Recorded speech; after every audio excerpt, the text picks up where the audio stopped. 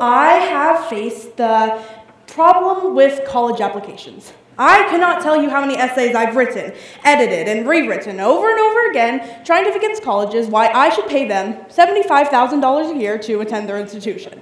And it doesn't help that while this process, my parents are constantly coming up to me, asking me, have I finished that essay yet, or how am I doing? And I know that they do it just to check on my well-being, but as every student in this room knows, finishing college applications or any assignment is hard enough, and we surely don't need any added distractions. But it's not my parents' fault, because I haven't explained to them the copious amounts of work that I've been doing. This misunderstanding between my parents and I is because of lack of communication. This phenomenon that I've identified not only explains why there's a lack of communication and a misunderstanding between parents and their students, but between everyone. It's a communication disconnect, and it happens because there's a clear divide between younger and older generations.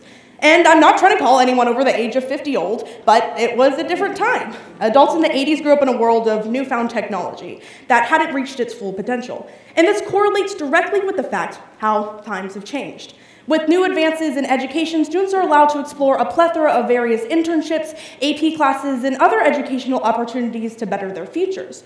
Back then, these fundamental classes were instituted, and most students didn't have access to these resources. But with a skyrocket in education also comes a skyrocket in competition. School more than ever has become more and more competitive, but this point is largely dismissed by older generations. And the education gaps correlates largely with the gap between generations. Now, the generation gap isn't something new. It's been around for decades, and it explains that misunderstanding between generations. It arises from the separate set of circumstances each of the generations faced during their youth. One of the most noticeable gaps was during war times, from World War II to the Vietnam War. See, World War II veterans, now fathers during the Vietnam War, were urging their sons to go into battle and to fight for their country. But the new generation protested against this. They burned their draft cards and heavily protested against the war. This was only happening because the new generation didn't live through World War II. They didn't experience what their fathers were going through. But let's be honest, this isn't something that's been happening for decades, it's been happening for centuries. A new generation comes, doesn't understand the old, and protests against what they're saying before they even have time to explain themselves. And this is only worsening with technology, as ideas are easily spread across the internet and leave almost no room for anyone to grow from the past. A prime example of this is the OK Boomer meme. Everyone in this room has probably heard someone said it, or has even said it themselves. But this phrase is often used to dismiss what the baby boomer generation is saying because the newer generations don't hold those same values. But it's not just that they don't hold those same values, they don't realize how they were generated. The baby boomer generation grew up in a time where segregation was still legal, where it was acceptable to be homophobic, where if you weren't discriminating against someone, then there was something wrong with you. But that was society back then. And I'm by no means saying that it's okay now, but it is crucial to understand the circumstances of one's youth before dismissing what they have to say. Because the truth is, the older generation might want to learn, and the internet has become a feeding ground for the youth, where it's acceptable to dismiss someone's opinions before even talking to them or attempting to educate them.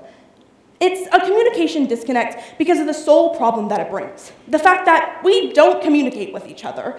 The lack of discussion leaves room for the disconnect, and it makes sure that the generations don't understand one another. And we've all experienced this before, whether it's talking about politics with our family or something simple at the dinner table. There have always been disagreements because of this gap, because each side holds their values close. Neither side wants to be proven wrong, and even less people want to adapt to new ideas or take into account old opinions.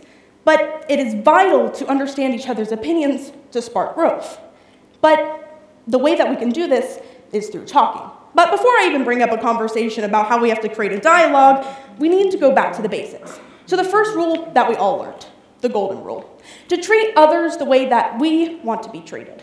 But there's something crucially wrong to this rule that is leading to miscommunication. We need to start altering this rule, not to how we want to be treated, but how they want to be treated. We cannot assume that both sides are the same because they are not. When we're talking about an intergenerational gap, there are hundreds upon thousands of things that make us vastly different from one another. Communicating and not making assumptions is something that needs to be upheld. Understanding each other's reasoning is something that will foster better communication and lead to growth. Now, the idea of sitting down and having a difficult conversation might not sound appealing to some, but it's vital to improve society. So, to make it appealing to everyone else in this room, I suggest that we take it one question at a time. Whether that question be over text or in person, but it needs to be a starter question. And that question should be, what do you think? By instigating this question, we're allowing for both sides to see each other's reasoning. Humanity is constantly growing, adapting, and evolving to new things, and it's hard to keep track of everything that's been done.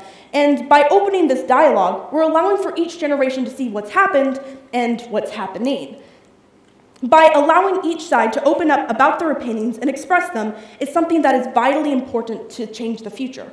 Creating an intergenerational conversation is something that can spark growth and change the future in how we think. Allowing each side to express their dialogue is something that is so vitally important. So I urge everyone in this room to go out and have these conversations, whether it be over text or in person, something in your own personal lives or something that you see in the news and media. But I urge you to go out and have these conversations with someone younger than you or older than you and learn something from one another. Thank you.